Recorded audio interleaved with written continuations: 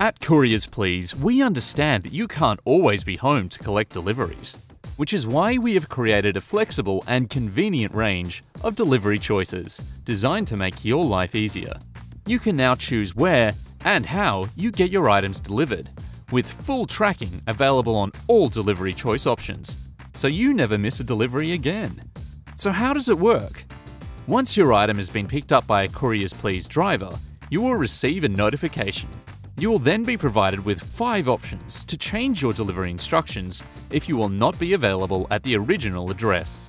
Option 1. Authority to leave.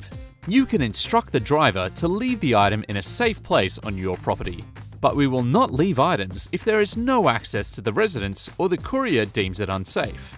For example, when the front of your property is in full view of the street and the driver feels the package could be easily taken by someone else. Or the location is not protected from the weather, or it's an apartment where the courier only has ground level or common area access. Option 2. Delivery to a pop point. This is a convenient, secure and hassle-free way to collect your items from a designated location in your local area. Open extended hours and accessible 7 days a week, our pop point locations include service stations, news agencies, shopping centres, and other specialised stores. With over 1,700 pop points throughout Australia, your chosen location will typically be only a short distance from your home.